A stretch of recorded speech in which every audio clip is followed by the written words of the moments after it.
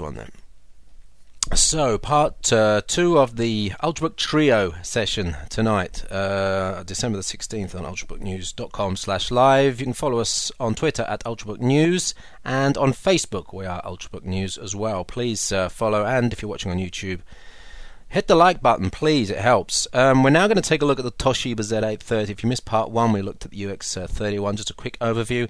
In this video I'll just do 5, 6, 7 minutes going around the Toshiba Z830 European version. It's the satellite version, not the Portagee, but it kind of equates to the Z830 Portagee in the USA. It's the one with the Core i5, 4GB of RAM, 128GB SSD, and the Intel Centrino Wi-Fi. Matte screen, but let's just go around the device very, very quickly. There'll be follow-up videos in this series which we'll go over in a bit more detail, but let's just give you a quick overview of the device.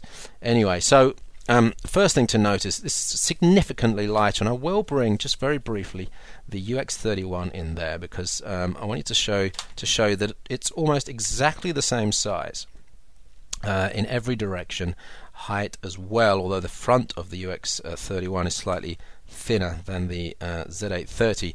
But the Z830 in one hand, in that corner, is really, really light. There's a significant difference. You can't really pick up the UX31, well, I can't pick up the UX31 very comfortably in one hand, but I can with the Z830. It's only 200 grams less, but because of the weight distribution maybe, it feels so much lighter. Anyway, plastics, no, let me get this right. This is aircraft metal. What do they call it? Duraluminum. It's definitely not as thick as the metal on the UX31, but it's a nice finish. Again, it's brushed, but it does feel a little bit plastically to the touch. And when you go underneath, I believe that really is plastic under there. But let's just quickly go around the device first. At the front, again, like most Ultrabooks, there's nothing there apart from a couple of speaker output ports. Now what they've done, and I've seen inside these, they have a little channel here, and the speaker's a little bit the way back. So this is the output port for the speaker. The speaker's not directly behind that.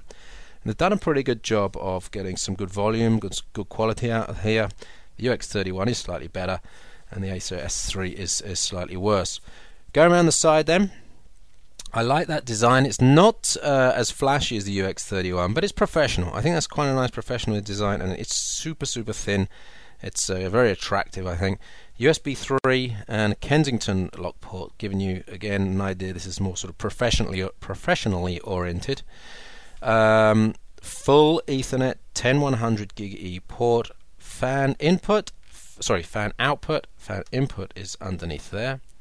USB 2, so you've got two USB 2s and a USB 3, full-size HDMI, DC in, full-size VGA as well. So you're not going to need any adapters here. You'll be able to just take this without adapters, and as long as people have got cables at the other end, wherever you're going, you should be fine. On the other side, also pretty useful, I think, is the Skype, useful for Skype, separate mic and headphone audio ports. Then we've got an SD card slot. Cards don't go fully in, but it's an SDXC card slot as well. So those of you with SDXC cards that you're using on cameras, you'll be able to use higher density cards on there. Underneath the device, then I showed the fan, but of course nothing really else. It's not as clean as UX31. There's a couple of stickers here, and of course you've got the screws on here, which I have to say allows you, if you want to break your warranty, to get into here and max out the RAM slot to 4GB. There's 2GB on board, but you can max it out to 6GB if you change the 2GB for a 4GB slot. You can change the SSD if you can find a matching SSD that's better. And I believe there's also a PCI Express mini slot for a 3G module. I don't think it's wired. Got a wired antenna though. Okay, quickly. Does it do the one finger lift test? Yes, it does. And that's mainly because the screen is really, really thin. This is the thinnest and lightest of all the screens on all the Ultrabooks so far, late 2011. But there is a bit of flexibility in it. Like if I do that, you'll be able to see the flex in that, and you also see the bounce in the screen as well. It's not going to be too much of a problem for most people, but if you're using that webcam, that's going to be a major problem as that bounces up. If you're using a shared office table as well, people jogging the office table as I'm going to do now, it's going to annoy the hell out of you. So maybe a consideration for office use. Screen here is matte, so that's really nice for excuse me, outdoor or mobile usage, but it is a 1366 by 768 resolution. I'm not going to switch the screen on in this video. Going down to the keyboard, we have what is a slightly compressed vertically set of keys. There's a bigger frame at the top, and in fact the Z830 is a slightly deeper device from bottom to back than the other two we're testing tonight. But the key set is nice, the key feel, key usability is nice. There's a little bit of getting used to this compressed vertical, and a little bit of watching out for these buttons on the right. I haven't made any major mistakes hitting, for example, page up instead of enter. You've got generous cursor buttons. You've also got backlight, plus the contrast on the buttons themselves, white on black, is pretty good for low light use anyway. So it's a pretty good functional keyboard. Power button and two, well, these are initially programmed as Toshiba Eco Mode and screen output change, but you can program these two keys, so you can potentially program them for anything you want.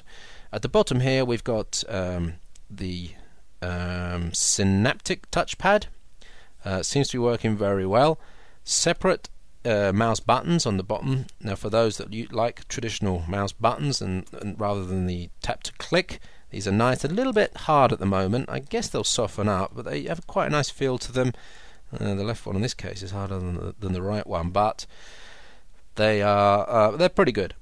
The indicator lights are underneath there, which is a nice touch as well. I think you can switch the mouse pad off with one hit on this button here. So they've thought about some nice features on this.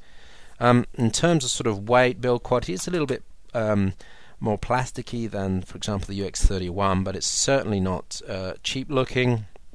The only thing I think is quite cheap to my eyes is the font on the keycaps. I think it looks a bit cheap, but that's just Toshiba's choice. It's not really that important, I guess.